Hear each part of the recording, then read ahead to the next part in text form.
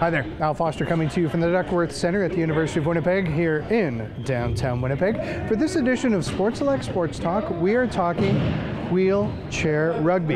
Behind me right now is preparation by Team Manitoba as they get ready for the national championships in London, Ontario. They used to call it murder ball. Sports Select Sports Talk starts now.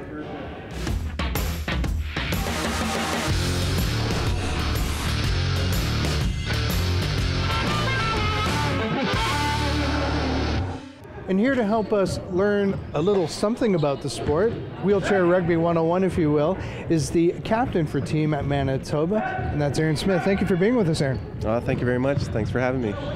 Let's talk about how you got started in this sport. I know wheelchair rugby has quite a history here in Manitoba, but let's first of all talk about how you got going in it. Well, I was in a car accident in 1989, and I was sitting in the hospital, and a girl from Wheelchair Sports came and said, you know, there's lots of sports for us in wheelchairs that we could play, and asked if I wanted to play something. And I said, well, you know, I like racket sports, so let's play some table tennis.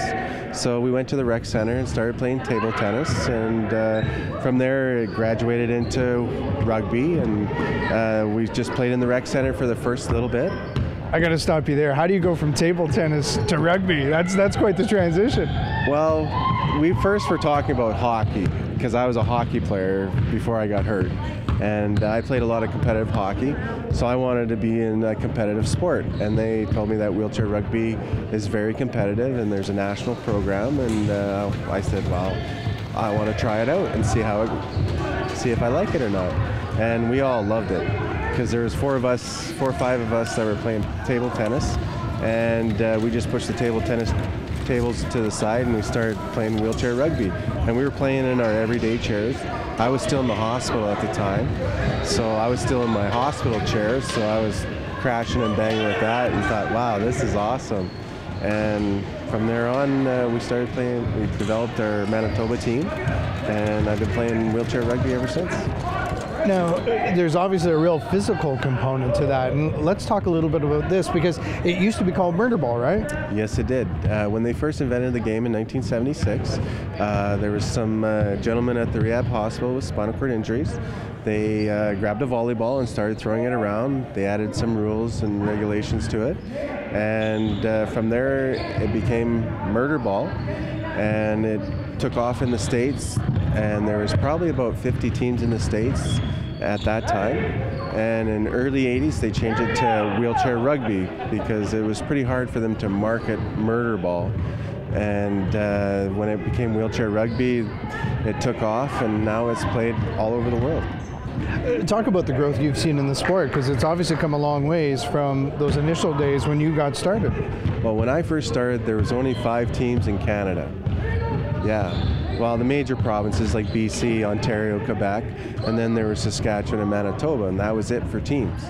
And probably about mid-90s to 98, they decided to have some more teams, and now we have about, I think, around 15, 16 teams in Canada now. So yeah, it's growing a lot, and in the States there's over 200 teams in the States, so it's growing tremendously.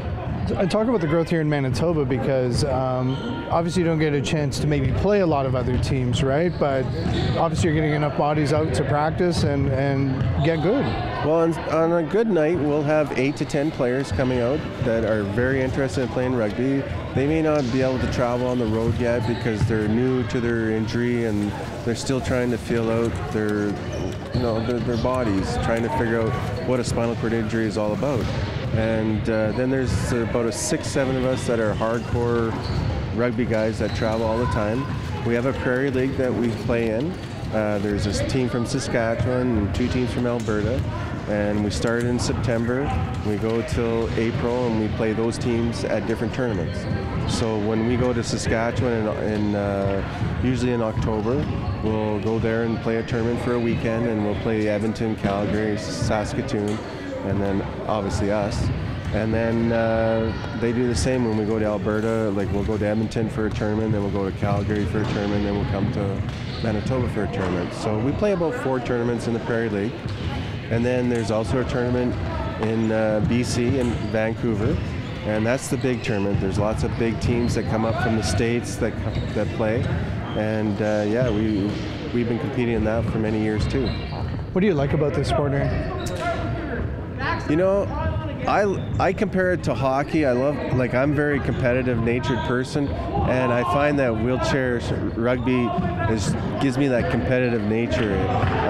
The guys that come out and play rugby, they're very competitive in nature inside, and it's fun to compete with players of that caliber and that enthusiasm and that energy and it keeps me going on a day-to-day act so that I can do whatever I want when I want and live life.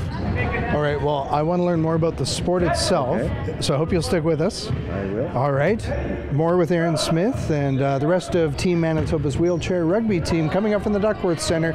Stay with us. You're on Shaw TV.